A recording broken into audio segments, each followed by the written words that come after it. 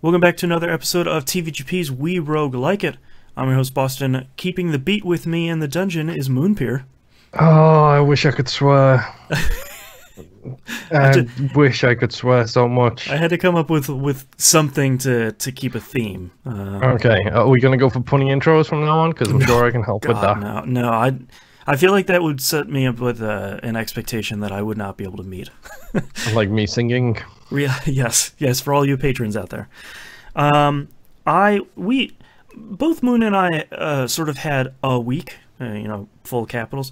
Quote unquote. Yeah, so not a lot of gameplay this week. Moon sort of teased me here at the beginning, but before we talk about his stuff, I did get a couple of runs in, and I really tried to unlock that person on the second floor.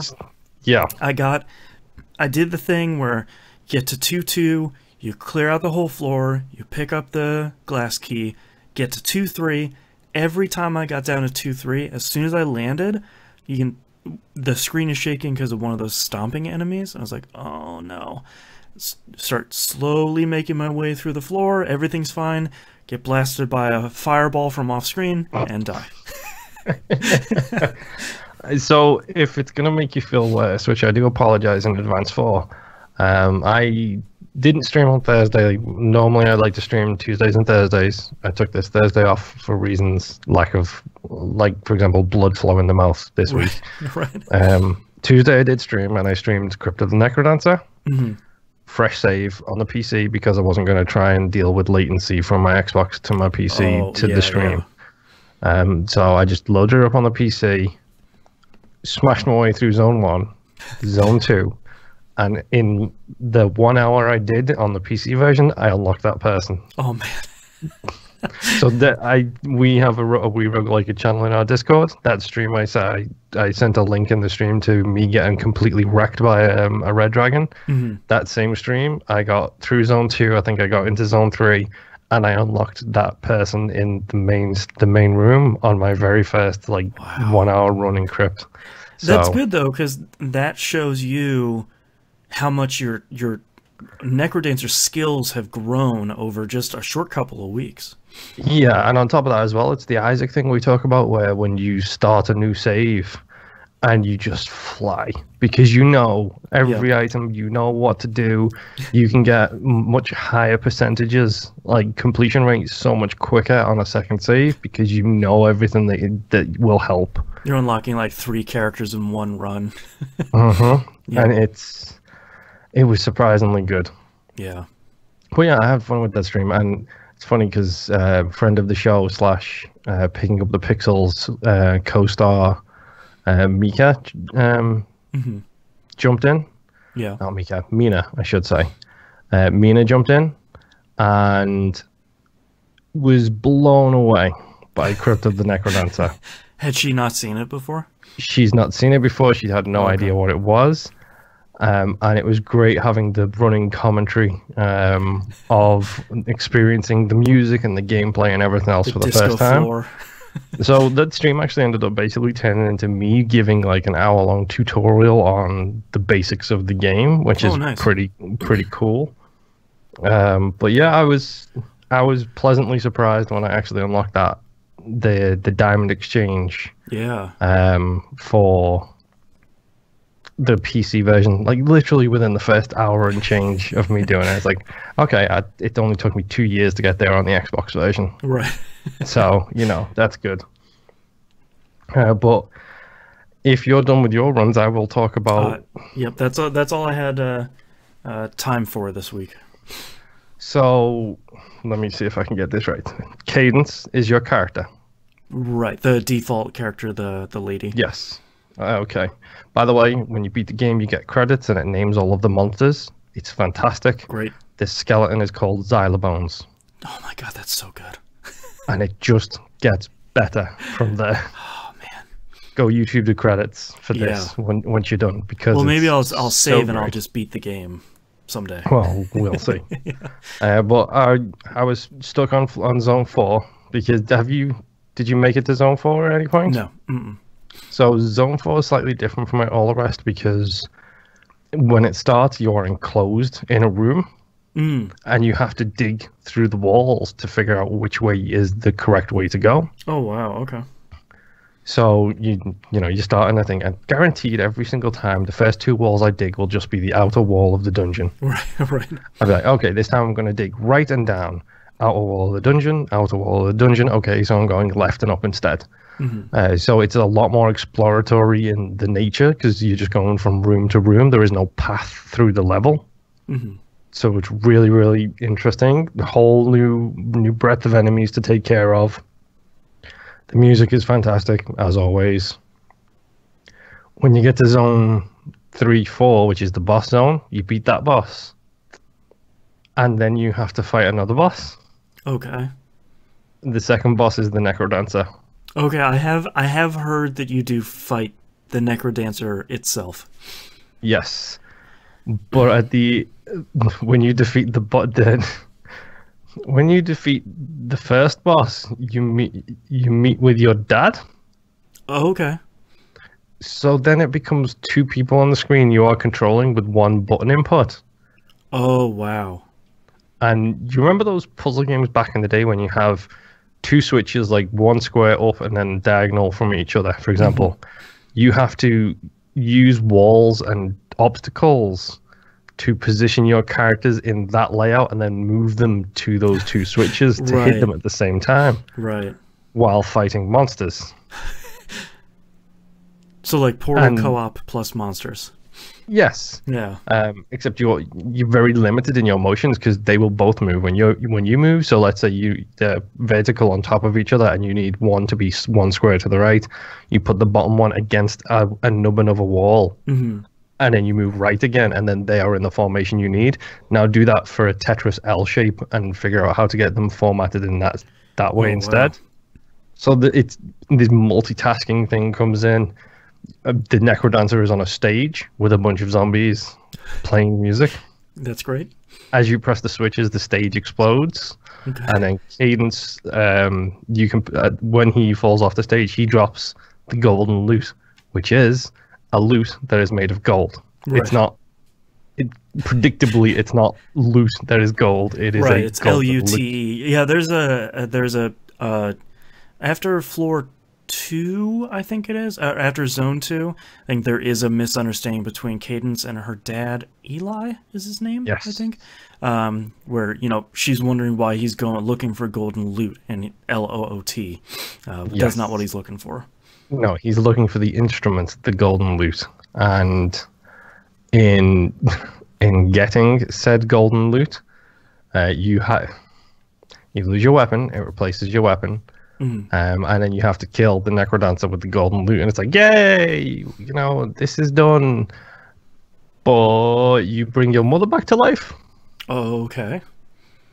And your mother hates you for it. Not hates, but your mother's very unhappy with you for doing so. Because golden loot is the reason why the NecroDancer was alive and the reason why she's back alive.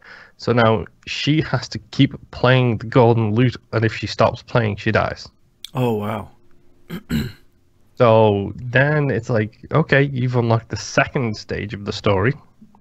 Okay. Which is to play through all 4 zones again as Melody, Cadence's mother. So she's one of the unlockable characters? Yep. Okay. She cannot pick up any other weapon. She has to use the golden loot. Okay. And if you buy a weapon from the diamond exchange person, the second you load her up, you die, and it says you died of cowardice, which is hilarious to me. That's really... God, I love this game. Yeah. So you have the golden loot, and the way the golden loot works is every time you make a motion, it does damage a square up and a square across from you. So you get a cross of damage based around where you are. Right. So you basically, when an enemy comes one square towards you and you're standing next to him, if you move away, you will do damage to that square you in a cross and that square you just left. So you get 2 hits of damage, basically, one leaving and one landing.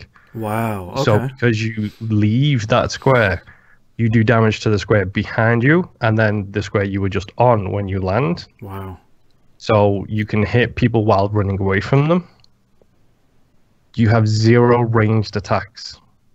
None. Right.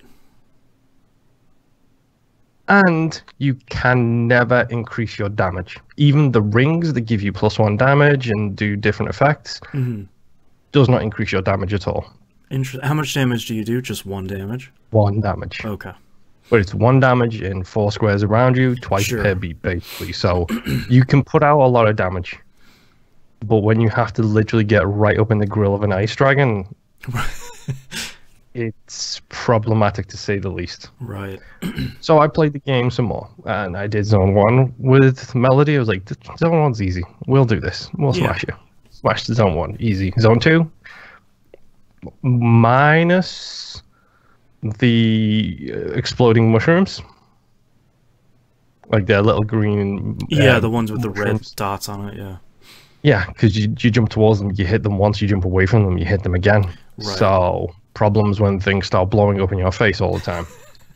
Positive side of this is she never has weapons available in the shops, and black chests only ever contain armor. So, you get a whole bunch of armor upgrades for her, and, you know, it's a lot easier.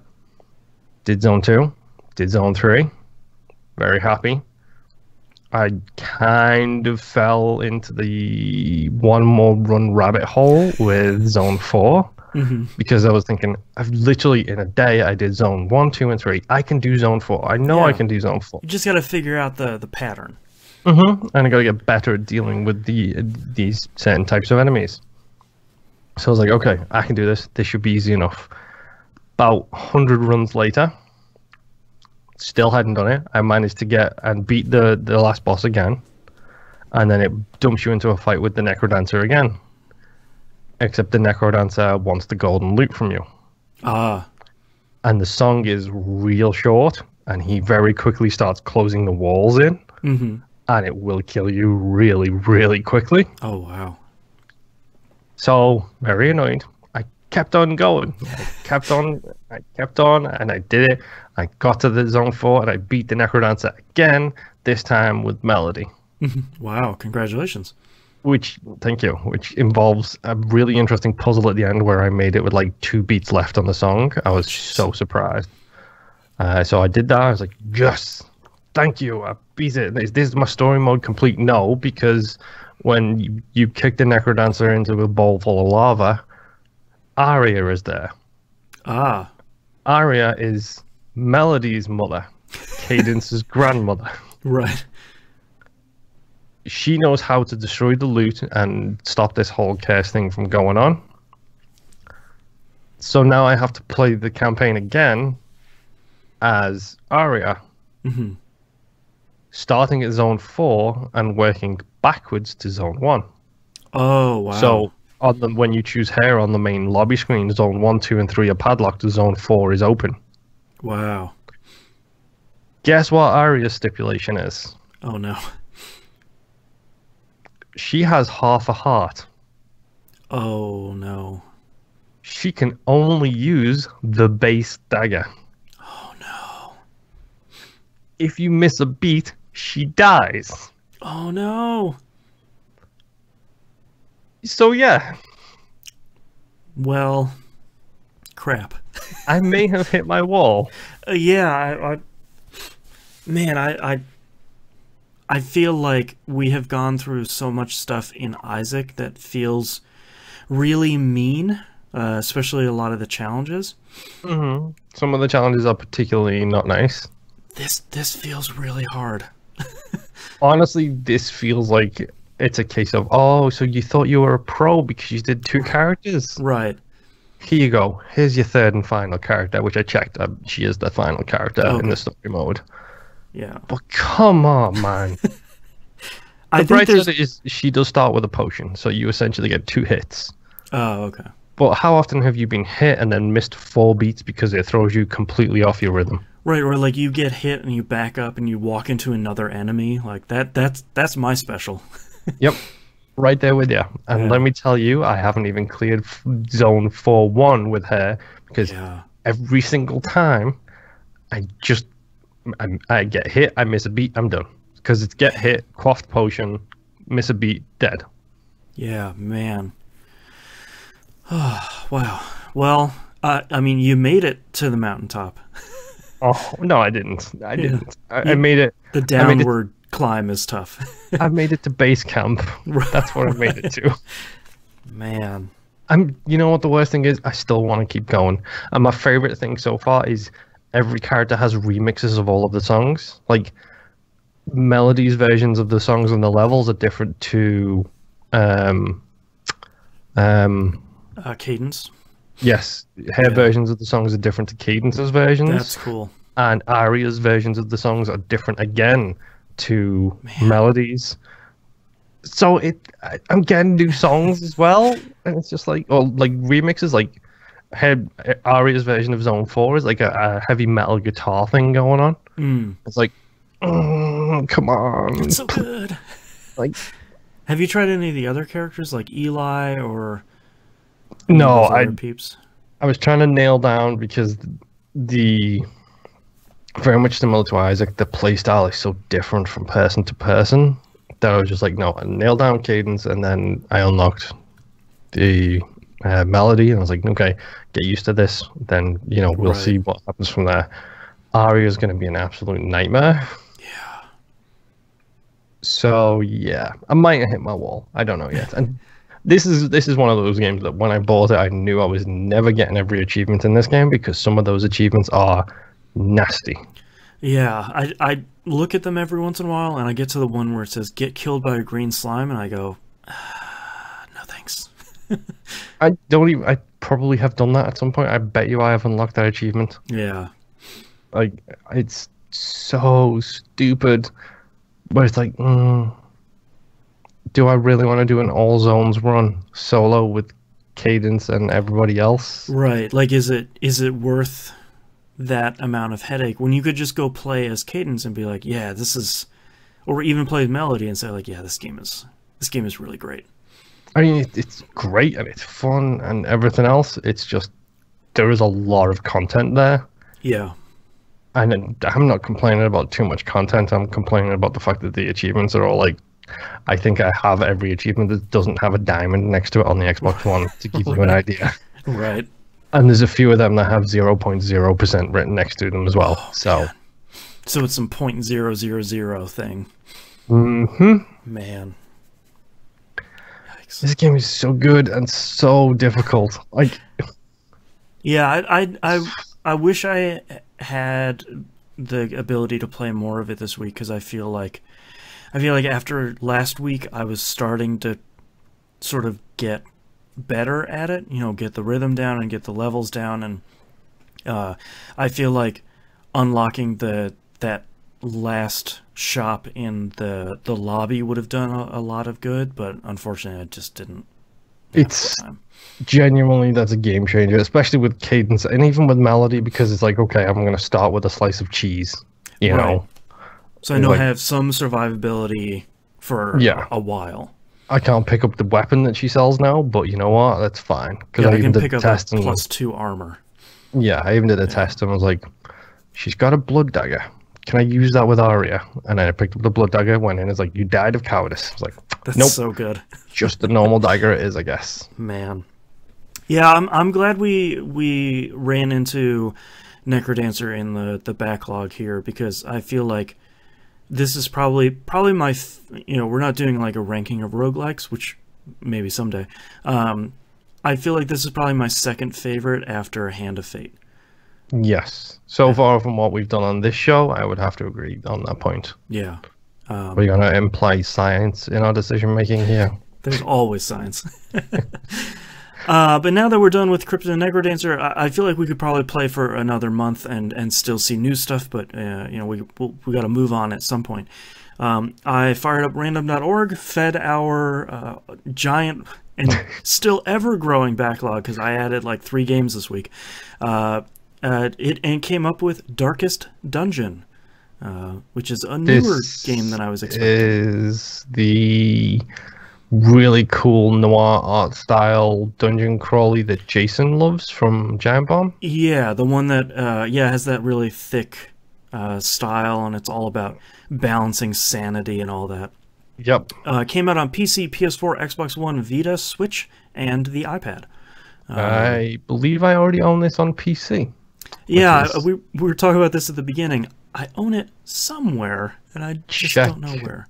Check GOG, because Oh yeah, or Epic Store maybe, or I picked it up on GOG when it was like 20 cents or something like that. Like when I first signed up for GOG, it was like, here are 10 games for like $5, and I was like, okay, I'll take them all. Thank you very much. I'll do that.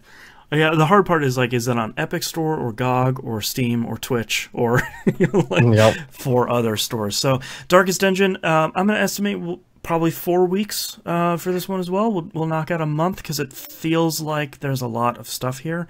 Yes. Not sure if we're gonna do. I know there's a big expansion on it called Crimson something. Not sure. If we have it, we'll do it. If we don't, we won't. If anyone, so Moon mentioned earlier that we have a We Roguelike channel in the TVGP Discord, discord.me/TVGP. We'll take you to the server. The channel is just called WRI. If the recommendation from you guys as listeners is that we should check out the DLC, let us know in the Discord or hit us up on Twitter or something. We're definitely more than happy to cover it. We usually don't look into that stuff too much because I don't want to get spoiled, where it's like, after the events of the ending, here's what it was. You do this other stuff. Yeah. You don't want to get whatever the new Far Cry game is, spoil the ending for 5. We don't want to do that again. So discord.me/TVGP. Come and hang out with us, and we'll see you next week for Darkest Dungeon. Bye. Bye.